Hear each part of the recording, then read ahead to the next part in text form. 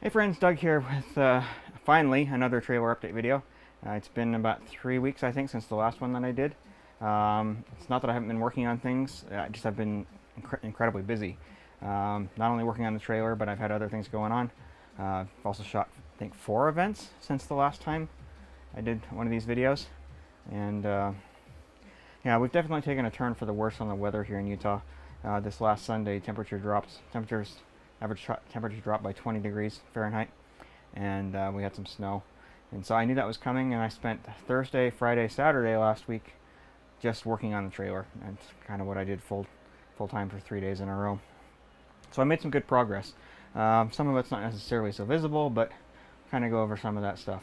So I think in the last video, the thing we left off on was audio. So I just kind of start there, work my way back into the audio booth.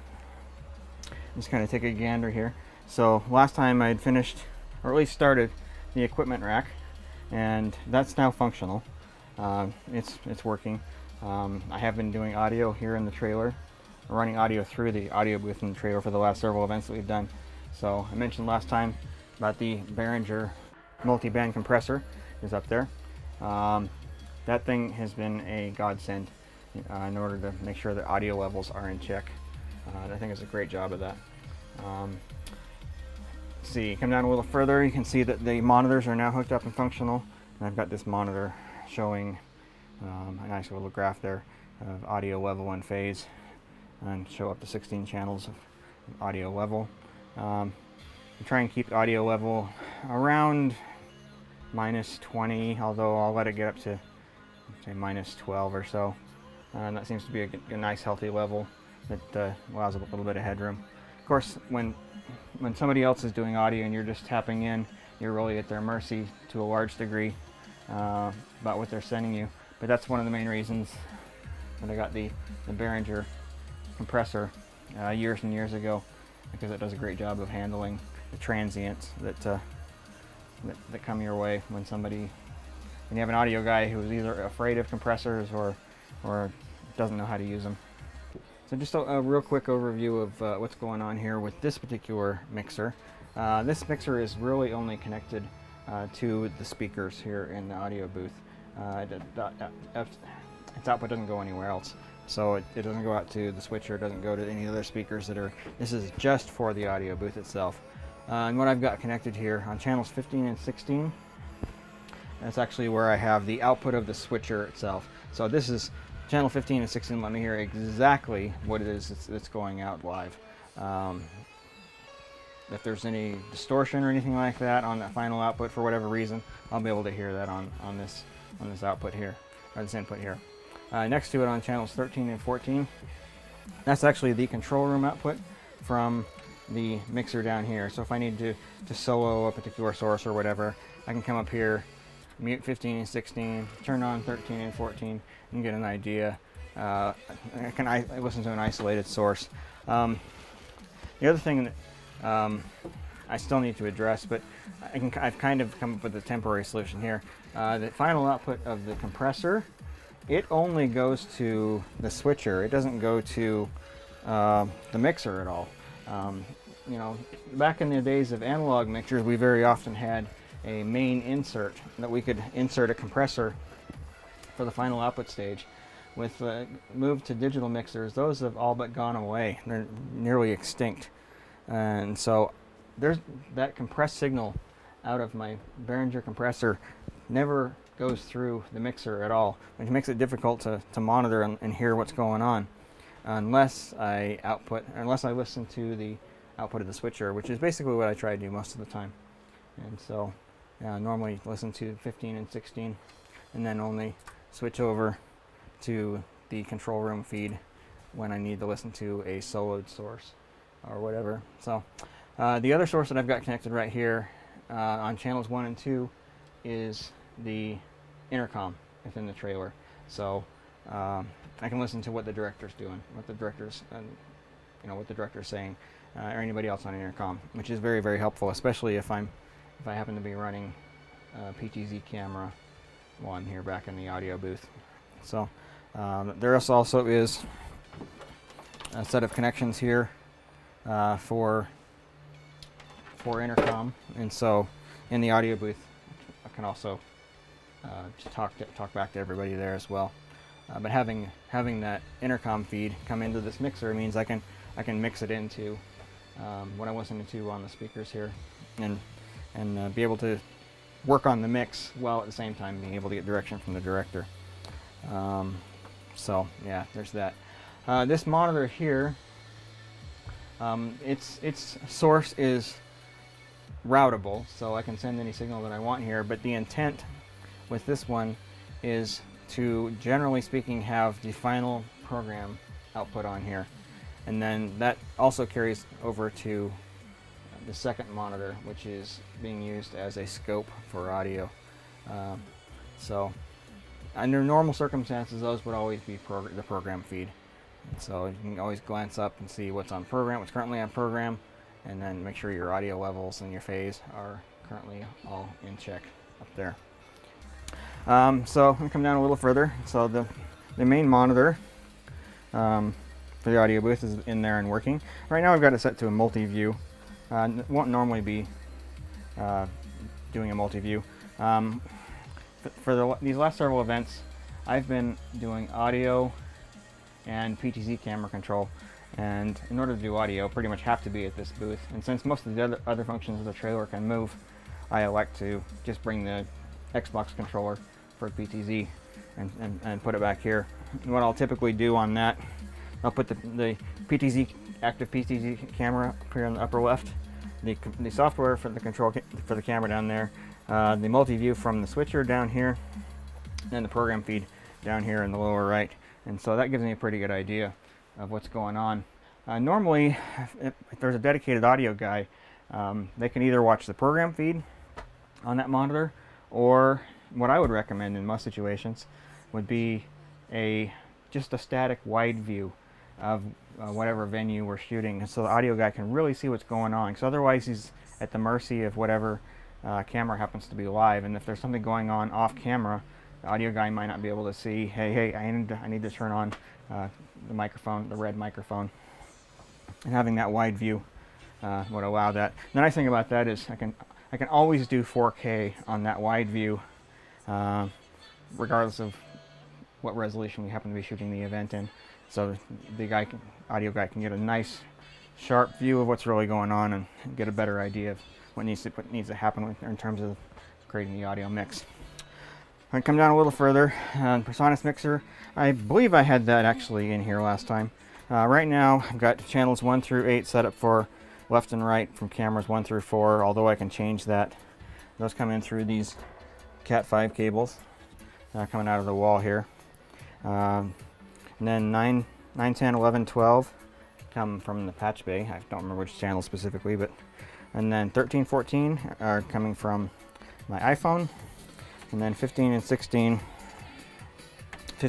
here are the monitor mix from the ATEM software. So whichever one of these I happen to have selected, that allows me to send one source. It's coming in at SDI to the mixer very easily. The other thing I can do, I'm not sure you're going to be able to see it, but back up inside here, yeah, you're not going to be able to see it. There's a Blackmagic SDI to audio 4K device, which allows me to bring 4 channels of audio in.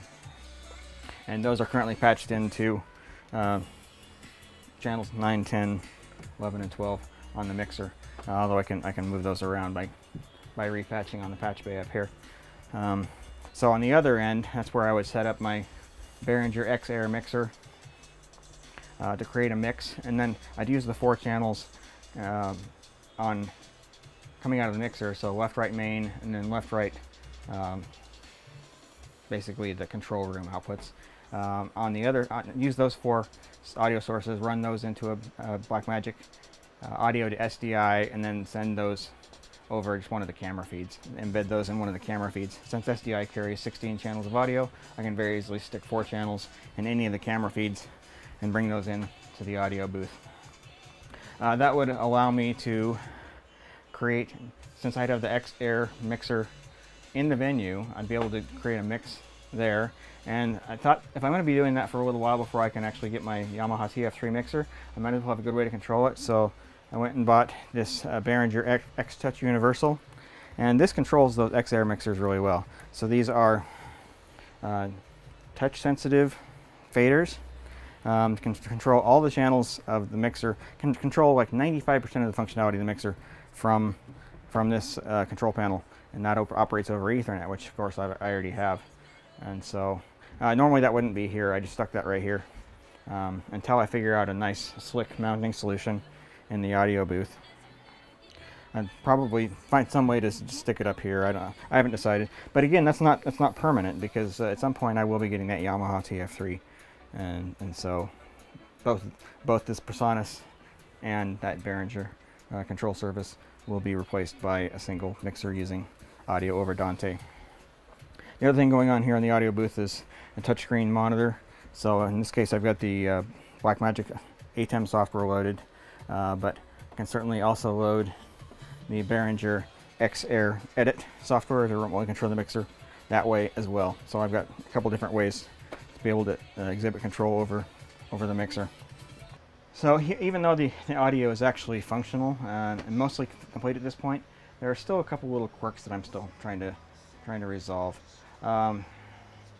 There's a hum. It's like a 60 hertz hum on at least a couple of the audio lines, and then the audio lines that I've got coming in for the cameras from the studio converters are for some reason really noisy, and not like in that case it's not the 60 hertz hum. It's just a really loud hiss, you know, like it's like they're using noisy electronics. I turned down the gain, it's fine, but in both cases I thought there may be some issue with something being induced into the line, because you know, I am running those signals over Cat5 and ungrounded at that, instead of running over a dedicated audio cable. But I did try running high quality XLRs, and the noise was still there in both cases, so I'm still trying to get that resolved. I thought for a second it might be a ground loop, but then I realized I'm not running a ground on these. They're floating already, so I'm still trying to figure exactly what the problem is there and get it resolved. As a last resort, I may just try running new audio lines entirely for the most critical of those. I haven't done that just yet to see what's going on. The noise isn't so bad that it's really noticeable in the final output. If you were to watch any of the streams that I've done in the last couple of weeks, you can't really hear it, but I know that it's there and it bugs me, and so I'm trying to get that resolved. For speakers right now, I'm using an ancient Cambridge Audio amplifier. It's a 5.1 channel, along with the speakers go along with it. So center channel, left, right, and then I stuck the surround speakers up here just because, you know, why not? Normally I just operate it in 2-channel mode. It's actually got pretty good sound quality for the size. It's kind of unfortunate that Cambridge Audio got out of that market, because I think they were doing a pretty good thing. I think these sound quite a bit better than the Bose that they were competing against. Of course, these are not final, and just some speakers that I had laying around. I may, before too long, upgrade to some flat panel speakers that I've got. Mount those up top until I can afford to get the Genelecs that I plan to get at some point. But anyway, for the type of mixing that we're doing in here, this is plenty fine. We're not doing high quality, super high quality stuff. All right, while we're in the back, the other thing I wanted to mention is I've decided to build one more shelf up top here. Right now I just got these cable protectors up in there, and I haven't put the actual shelf in there, but I've got the frame there, so that shelf will be about 4 feet wide and allow me to store some things out of the way, some longer things out of the way. I can put tripods up there and all sorts of other stuff. Although I do try to limit how much weight I put in the back at this point, just to keep the trailer from getting imbalanced. All right, over here on what is the right side of the trailer, and you've probably already caught this, I did build this desk. The top of the desk itself is definitely temporary, and this left leg is probably also temporary as well. But this is basically the final final desk is going to look like. It'll just be a nicer quality wood. So you can see here that I've got some computer keyboards and mice set up.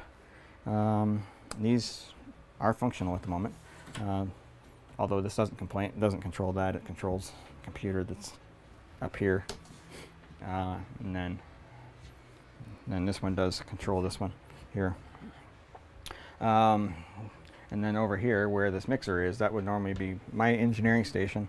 This monitor will come down off the wall. I haven't done it yet. It'll come down off the wall and go here, and then that will be the keyboard that I actually use while I'm sitting there. So my station, I'll have the main equipment rack behind me, a video monitor to my right, and then a computer monitor in front of me.